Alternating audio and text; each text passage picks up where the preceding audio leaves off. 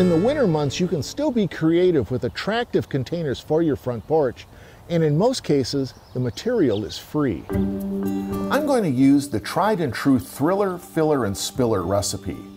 To get started, I'll collect plant material from the grounds at Coastal Research and Extension Center.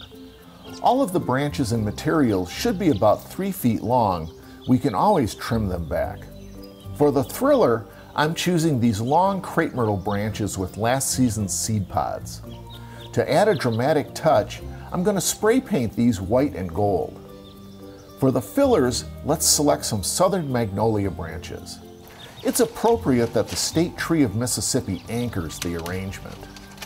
I also want to add bunches of the Mississippi native eastern red cedar as finer textured filler material.